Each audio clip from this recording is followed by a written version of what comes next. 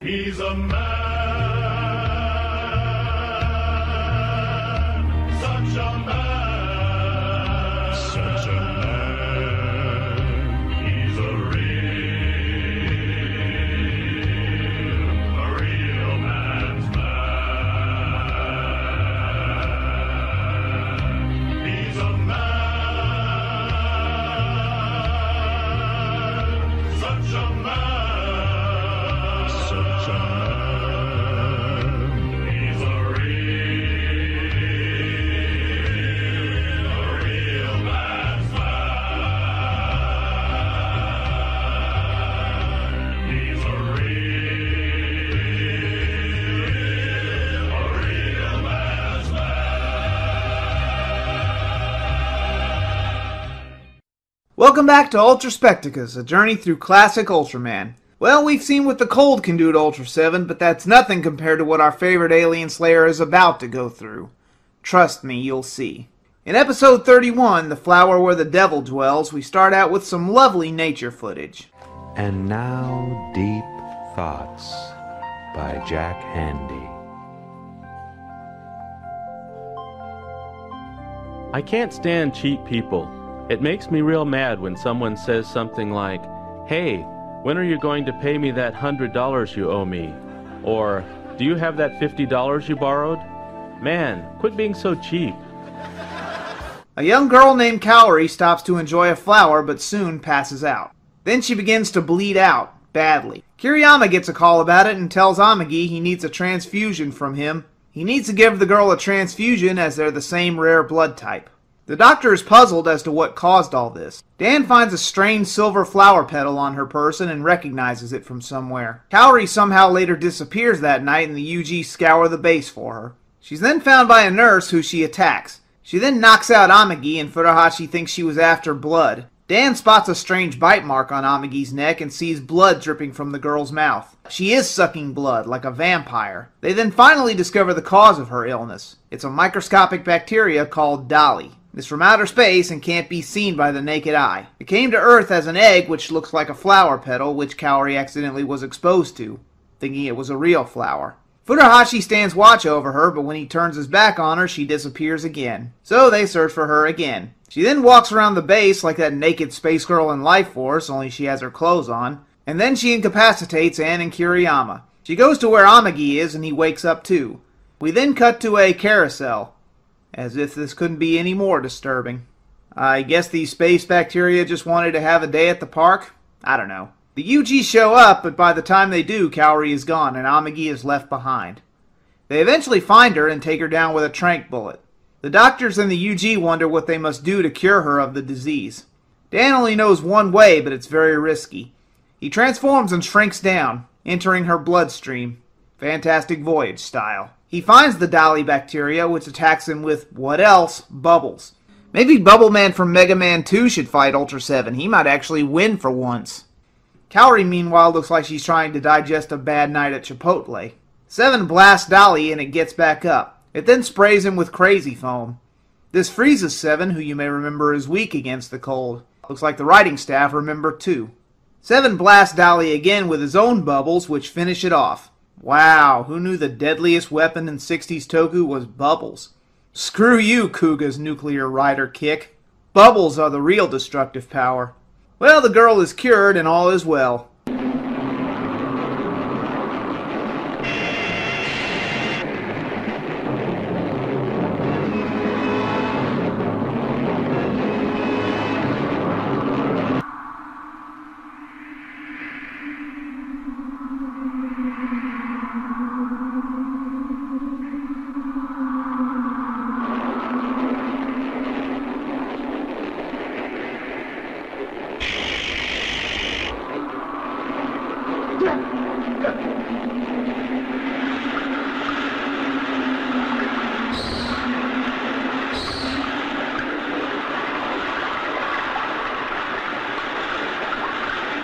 In episode 32, The Strolling Planet, the TDF gets a message from Space Station V3 that another UFO is heading to Earth.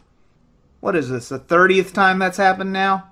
Well, it's coming from the asteroid belt, so they head out in Ultrahawk to spot it. But surprise, it's a flying island, not a ship. It's massive, and it's heading right for them. It then blasts Hawk 1 out of the sky. They take Hawk 3 to find them. The UG and Hawk 1 wake up to find out that they crashed. Dan, Amagi, and Furuhashi try to discover where they landed. They try to contact the others, but a strange interference blocks the signal. They find out what they think is an alien base. So this is a strolling planet from the asteroid belt. They investigate the building, but it seems abandoned. To their surprise, the door opens. They think it's an unmanned base, and the machinery inside is what's causing the jamming signal. They inspect it to find the main machine. Before they can figure it out, they get locked inside. The same waves from that base are also knocking out communications all over the world. No one can contact anyone. Anne spots something and they pull over to look, but get hit by an invisible wall. They try to fly the pointer over, but it's no good. Even the guns on the car can't penetrate this invisible force field. It's some kind of invisible barrier. Oh, so that's what an invisible barrier looks like. They spot the asteroid is moving on radar, heading right for the TDF base. Kiriyama can't call the base either, so they decide to head back there and warn the others. Anne, after crunching the numbers, tells them that the asteroid will hit them in less than an hour. Manabe orders a missile be fired at them. Meanwhile, in the alien base, Amagi fiddles with the controls, while they think the asteroid heading for the TDF base is a time bomb. Man, it just isn't their day, is it? Amagi gets the door open finally, and they try to get back to Hawk 1. 何かが始動を始めたんだ。早くこう抜け出さなくて。あの強力な電磁波を止める必要がある。よし。Dan decides he will go and demolish the base with bombs to stop the asteroid, and hopefully stop the jamming signal. But, big shock, a monster appears. Dan tries to transform, but the signal is also blocking his Ultra Eye from being used. The monster called Rigger, gets closer while the others open fire on it, trying to distract it. Dan calls in a new capsule monster, Agira, to fight it. The two butt heads while Dan plants the bombs and gets the hell out of Dodge. The base goes up in smoke, and Dan gets knocked out in the process. 妨害電波が消えたんだ。こちら本部。こちら本部。こちら古橋。お、古橋。隊長。なぜ早く脱出せん。ホークをやられました。え？隊長、早くこの惑星を攻撃してください。なんだと？この惑星自体が時限爆弾になっています。それに海上はめっぽう強い。早く運載しないと貿易士が危ないです。The two monsters are still slugging it out as Dan wakes up. He calls Agira back, and now he can transform and fight the monster. Then he mounts it. Okay. Kiriyama goes to rescue the others off the asteroid while Manabe readies the Killy to be fired. Oh, what a cute name for a weapon of mass destruction, Killy. Seven kicks the monster down while Hawk 3 appears to save the others. They can't find Dan, so they split up to look for him. Seven uses Eye Slugger to decapitate the beast and carries it off for good measure. I don't want to think about what he's going to do with that. Kiriyama tells the UG to leave without Dan before the asteroid is blown to bits. You see Seven carrying the head, and where did it go? Did he just drop it? Did he mount it on his mantle? Where did the head go? Oh God, I don't want to think about it. You're a sick man, Dan.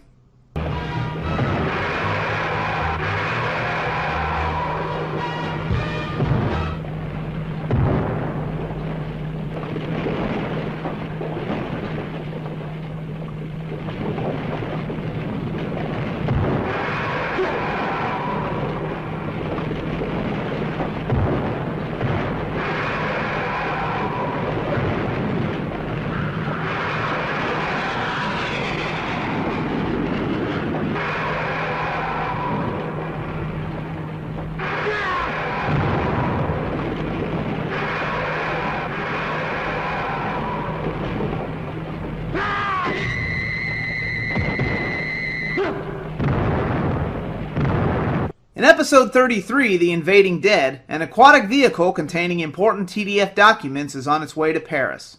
Meanwhile, back at Japan, the Ultra Guard, hits a pedestrian. Oh wait, he was already dead. Or were they? Seems the gang is dealing with the Walking Dead. Then this weird transition happens. Manabe opens the vault with his gun key. Yeah, gun key. Inside is the ultimate mixtape. Back to the zombie outbreak and... Stop doing that! This show's giving me motion sickness. It seems the living dead were stolen from a morgue and someone or something is controlling them. Dan is ordered to stand guard and make sure the corpses don't get up again. It's his job to make sure they stay dead. Or undead. Or re-undead. Whatever. We then see someone doing shadow puppets. Dan knows something is there and Anne is attacked. Naturally. But the bodies still haven't moved. The shadow puppeteer tries to break into the vault. Whatever it is, they want the secret documents. Dan realizes the Lord of Shadows here is using psychic powers to control the dead. When Dan thinks he found it, he transforms, but before he can do anything, he's shrunk down and put in a glass cup. Thankfully, he's still able to start a fire and alert his teammates. They find Dan now back in human form. He tells his teammates that some being with telekinesis is manipulating the dead people. They're able to find the signal and track it to a basement. They see antennas that were set up to obtain the stolen info, so you guessed it, more spaceships are coming. Dan gets in Hawk 2 and heads for space. Sure enough, they spot a ship.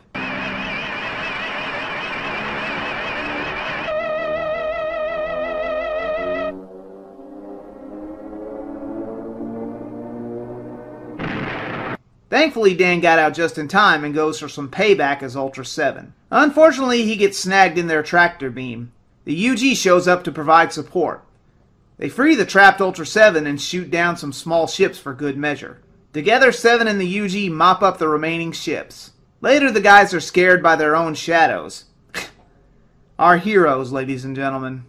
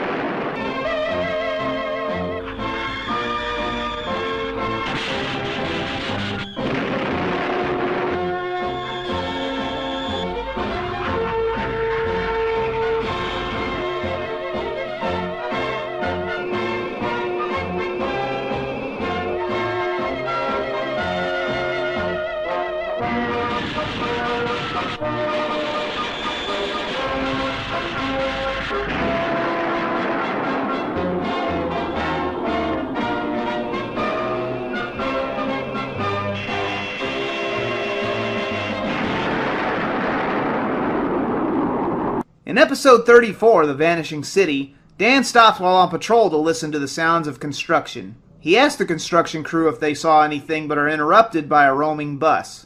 I hope this isn't the driver.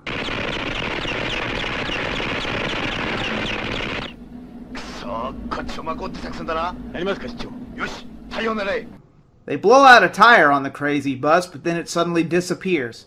As do cars and people. They just vanish. The next day, buildings begin to disappear too.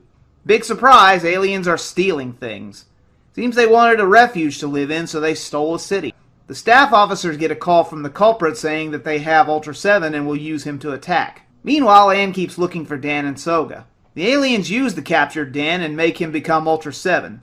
He then begins to attack the city by blowing up cars and smashing buildings. He throws his eye slugger at UG but misses. Kiriyama finds the alien hideout and blasts one. And the console. Suddenly this disgusting blob floods the city. Warning. We interrupt this presentation with the following urgent message regarding the stuff. If you see it in stores, call the police. If you have it in your home, don't touch it. Get out. The stuff is a product of nature, a deadly living organism. It is addictive and destructive. It can overcome your mind and take over your body. And nothing can stop it. The stuff. You have been warned. It turns into, what else, a giant monster. Foam monster Duncan. No, not Duncan, Dankin. It then gets into a fight with UltraSeven, who is no longer being controlled. Looks like he's fighting a giant Brillo pad. Seven gets knocked into a building and blasts Dankin. It then turns into foam again, so I guess UltraSeven won? I don't know. Kiriyama reunites with the others, and now the city is just stranded in the desert. Oh well, not their problem, I guess. The people who worked and lived in those buildings? Tough luck.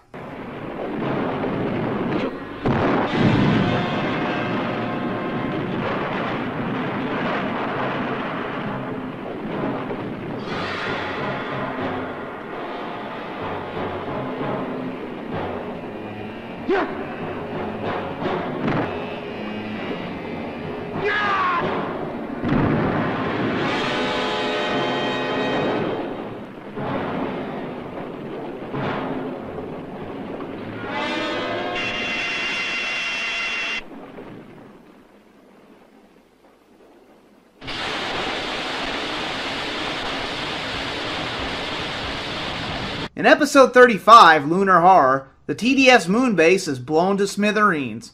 But never mind that, someone is showing off a new gizmo that makes things float. Hey, it's Kiriyama's old running buddy, Kurata. He gets the message about what happened, as does Kiriyama. Naturally, it's up to them to investigate. They head to V3 to join in on the investigation. Kurata and Kiriyama have some chit-chat over the intercom while heading to the scene of the crime. Suddenly, Kiriyama's chest begins to hurt, and Dan goes to get some medicine. Kiriyama decides now is a good time to have a smoke. Well, no wonder your chest hurts. Heart and lungs are probably black and tarry as La Brea right now. Kiriyama notices his lighter flame is huge and realizes there's an oxygen leak. Dan finds this odd as he just checked it. They then get some turbulence, and then suddenly the Ultra Hawk just stops. Dan reassures Kiriyama that he checked the equipment, but he doesn't believe him. Suddenly the radio signals go out. They can't call the base. Something about this screams sabotage. Who could have done this? Thankfully they use their auxiliary boosters to keep moving. The UG contact Kurata to tell them that communication with the Hawk has been lost. They still head for the moon anyway to investigate. The Hawk then picks up what they think is causing the problems, but it's coming from Kurata's ship. Why? Eventually both ships are able to land on the moon. Kurata and Shirahama head to the destroyed base on a moon buggy to scope it out. While Kurata is inspecting the remains, Shirahama tries to pull his oxygen tube. They end up fighting until Shirahama reveals he's a fake.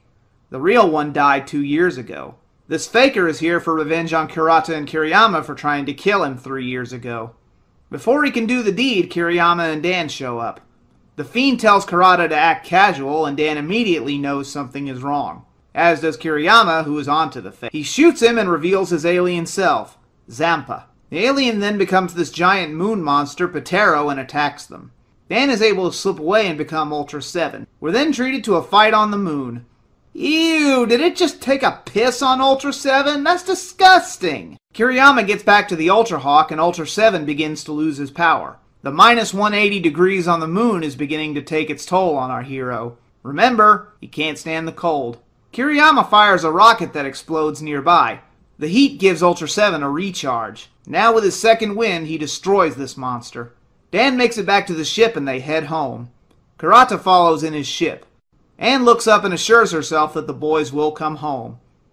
Seriously, when do they not?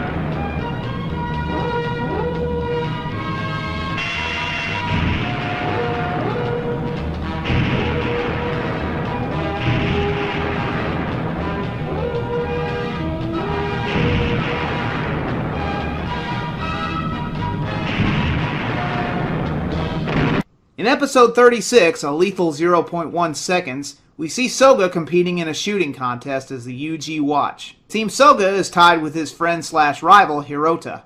The latter ends up winning the contest, however, and Soga beats himself up for missing such an easy shot. Hirota gloats about his victory, and Soga's still a good sport about it. Hirota then hears a voice in his head that said it helped him win.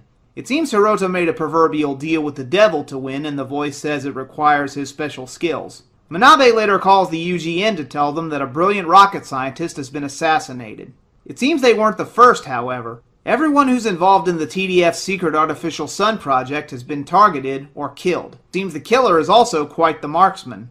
Like someone Soga knows. Soga is tasked with protecting the next target, and the assassin succeeds. Soga ends up taking a bullet in the gut as well. Thankfully, he survived. Soga is down on himself as he let the professor die. Hirota is only grazed in the shootout, saying he was chasing another culprit, but they got away. Seems the dead prof was a fake, and the real one is coming to Japan tomorrow. Smart. Soga talks with Hirota about what happened. He thinks he's hiding something. Him? Nah. Hirota gives him the brush off like a jerk, but Soga then confronts him with the truth. He knows that Hirota shot him, saying it was the wound that gave him away, because in actuality, Soga's the one that gave it to him. Hirota goes to shoot him, but Soga is quicker on the draw. He tries to call the others, but something stops him, knocking him out. Yep, it was an alien that hired Hirota. Bet you didn't see that coming. The alien Pega reveals that he's the one who's been using Hirota to kill off the scientist, using his telekinesis. He tortures Soga while the real professor lands in Japan. The Yuji and Hirota serve as bodyguards to the professor, and Soga's acting very strange and cold to his teammates. Once Hirota gets out of the city, he escapes with the professor and loses the pointer with a smoke screen. Dan wants to double back, but Soga stops him and says he is working for Pega now. He tries to take the wheel, but Amagi knocks him out. Dan uses the car's ultrasound detector to find a secret passage in the tunnel. They then try to catch up with Hirota's car. Grenade! That stops the car dead in its tracks, knocking Dan out but snaps Soga out of his hypnosis somehow. He moves Dan over and takes the wheel. I keep forgetting this car can fly. He uses it to get ahead of Hirota and shoots out the tire. Hirota takes the professor as a meat shield when Soga chases him. He tries to reason with his frenemy, but Hirota isn't having it. He goes to shoot, but they both fire on each other like in a duel. Hirota goes down, and it seems Soga won. The ship lands and blasts at Soga, who takes the professor and runs. Dan wakes up, gets the loud humming of that ship did it, and he transforms. The ship unloads on Seven with a full-on salvo. Seven runs through the volley of gunfire and boards the ship. He orders Pega to return to his planet. When he refuses, he tells him again to leave. He doesn't, so they start fighting. Pega gets blasted in the scuffle and Seven leaves, blowing the ship to bits. Soga finds Dan next to Hirota's body. Oof. Hell of a thing to happen to a friend. 今から5つ数える。数え終わったら撃つ。いいな。1つ、広田。2つ、3つ、4つ、5つ。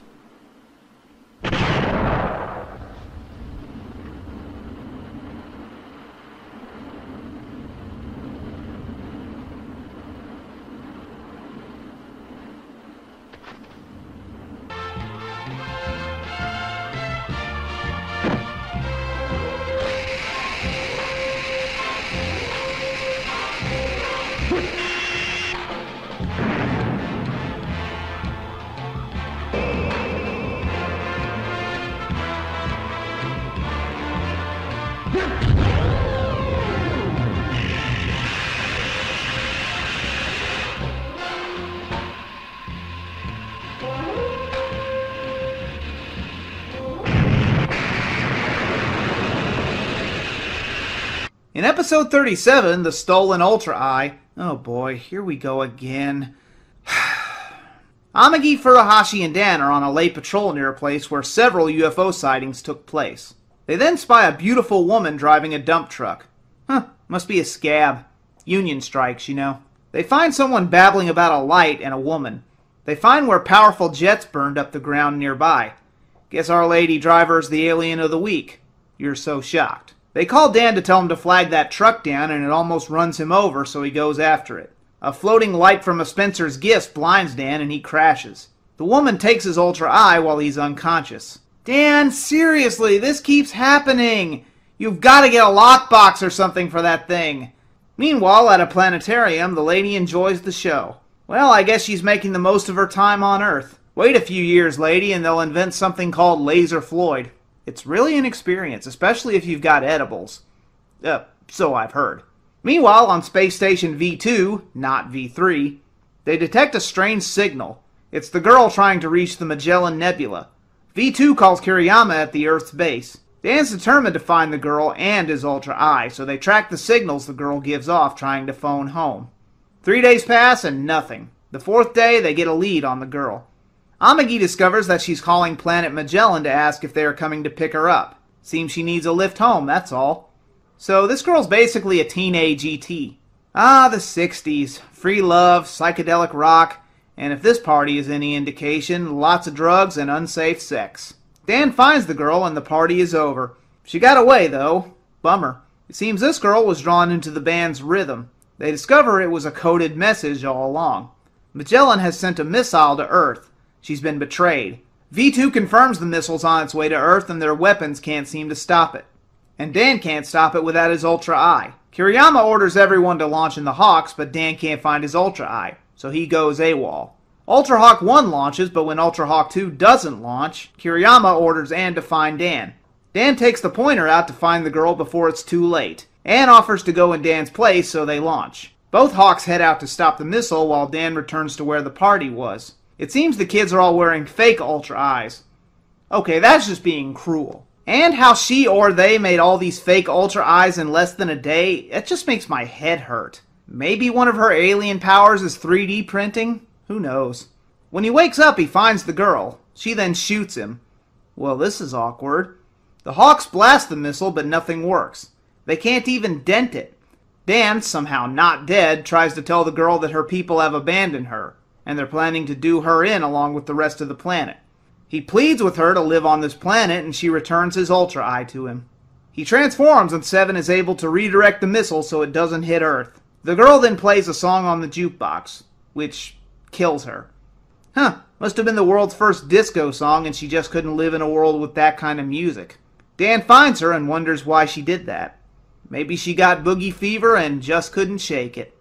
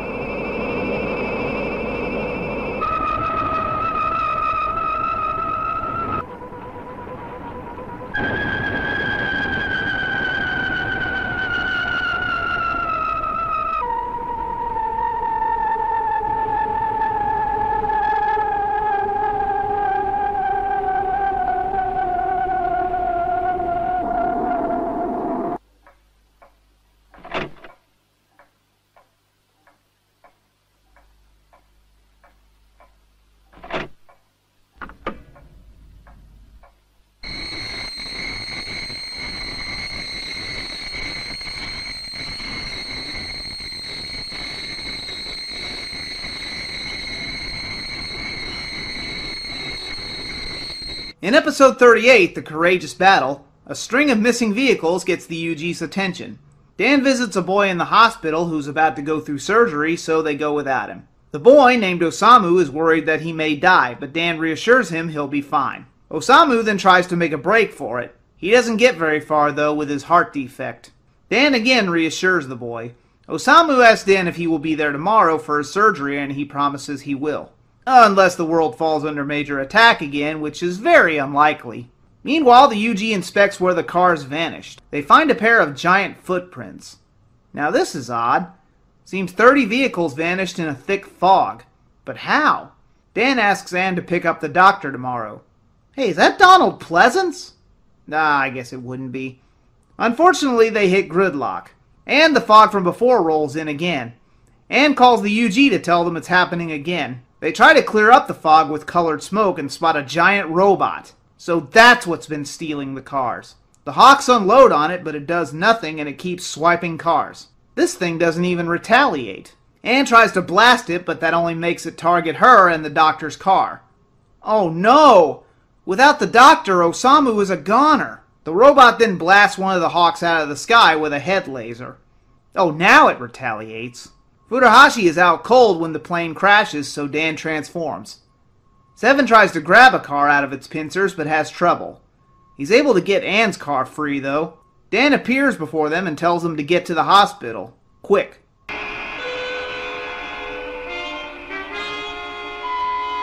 Osamu is now afraid and refuses to go through with it without Dan there. The UG get an idea to send out the fake traffic reports and send in fake cars laced with bombs to blow up the robot. Ann returns and tells Dan Osamu needs him to be there, but he has to go out and trap the robot. Boy, Dan's really in a pickle here. The UG put bombs in all the cars on the road and order the fake traffic reports to go out. And now we wait. Osamu is still throwing a fit and runs again. He still wants Dan to be there for him. The robot then takes the bait. Once it does, it leaves. The Hawks chase it and prepare to detonate the bombs. I sure hope no civilians were trapped in there. They detonate the bombs and it doesn't work. Dan is bummed that he can't be by Osamu's side as he's then wheeled into the operating room. The robot goes on a rampage downtown and the Hawks open fire on it, again with no effect. The Hawk Dan is on gets shot down again and Dan makes a run for it, but he's hit by falling debris. Dan walks off the injury and goes to Osamu's side. Thank God he crashed right outside the hospital, am I right? The UG try to stop the robot from going towards the hospital where Osamu is. Ann tries to get Dan some medical attention, but he hears the robot coming and has to return to battle, injured or not. He goes to the roof and transforms. Seven tries to fight this robot despite his injuries. Seven's eye slugger just bounces off of it. Can't even put a dent in it. Seven then gets the idea to become a humanoid bullet. That somehow turns the bot to scrap. This looks like a job for the human bullet! Fire me, boy! Dan is there when Osamu wakes up post-surgery. He's going to be just fine, and Dan's wounds are tended to. All's well that ends well.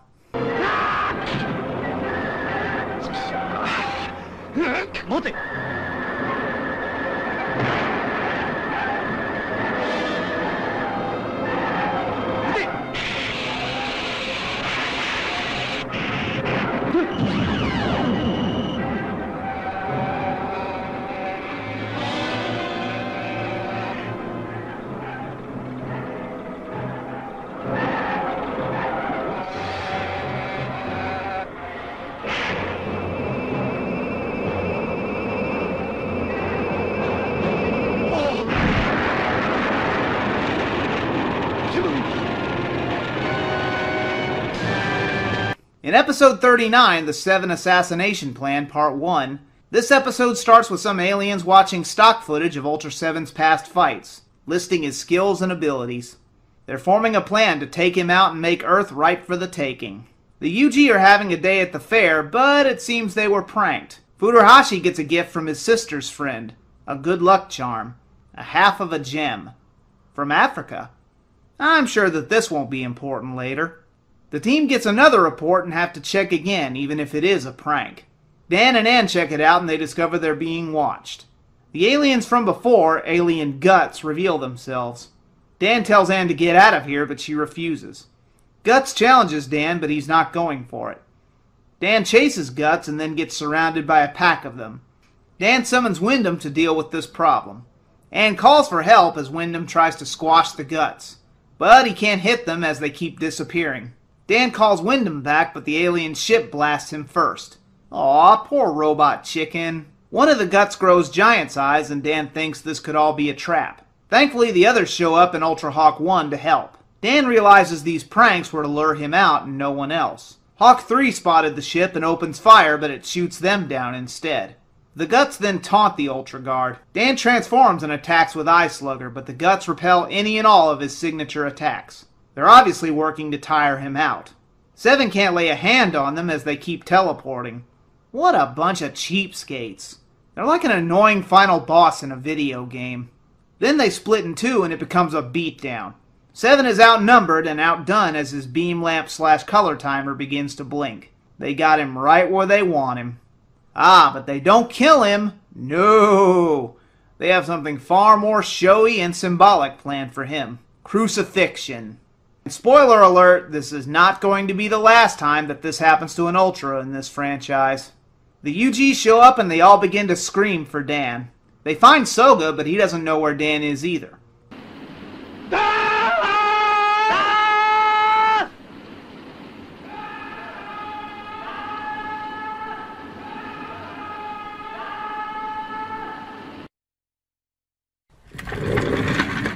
Okay. I said I wasn't going to appear on this show on camera, but I'm going to make an exception just this once.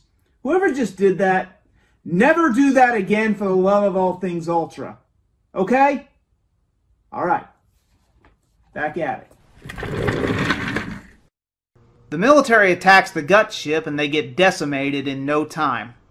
Their weapons can't get through a powerful barrier that ship has. The Guts make the announcement that they have beaten UltraSeven.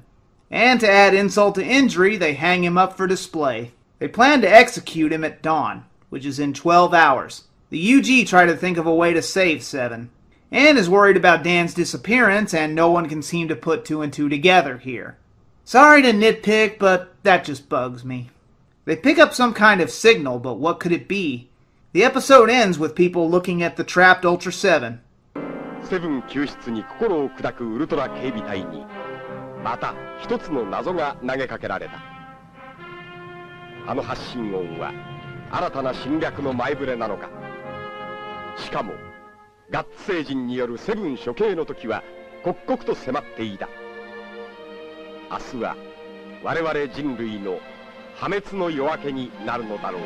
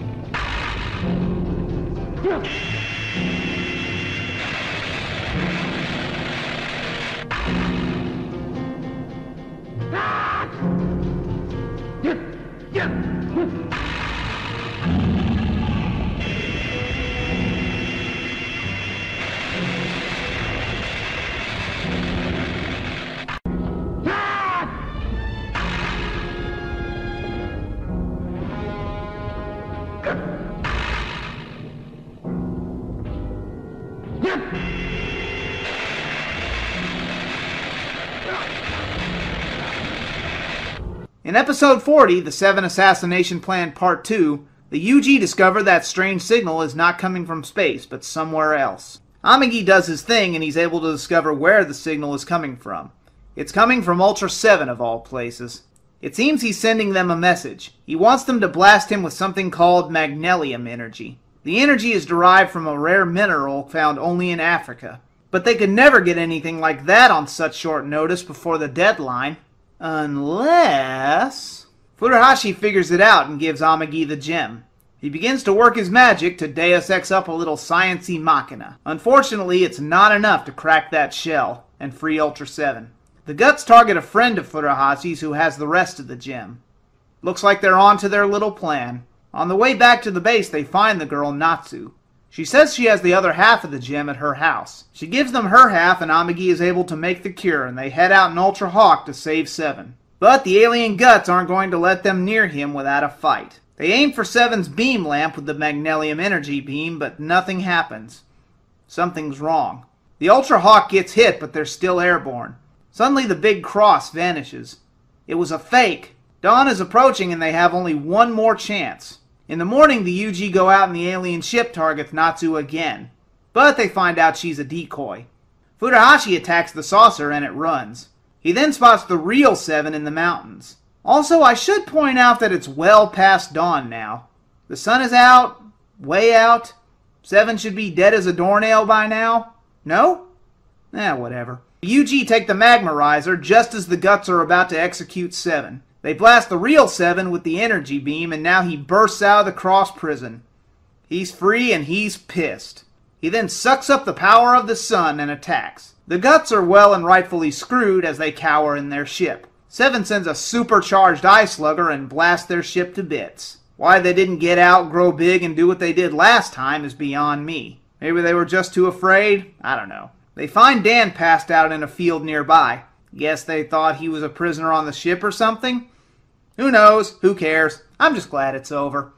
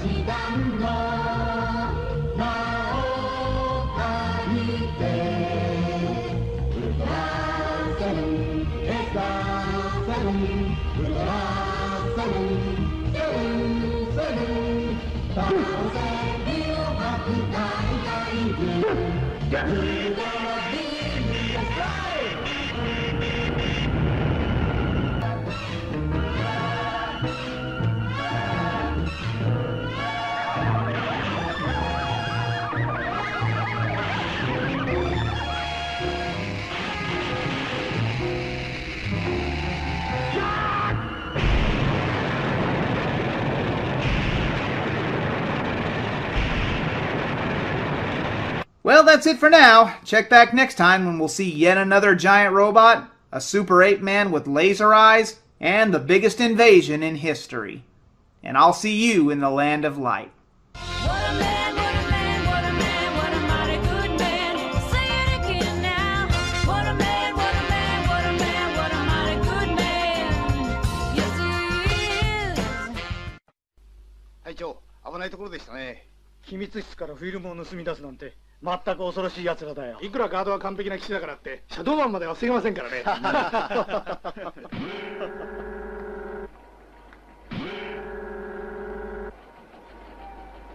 見ろ。そうが自分の影だよ。え？あ、バカだな。いや参ったな。隊長、ドン。いつの間に。こいつ。この野郎！心配かけやがって！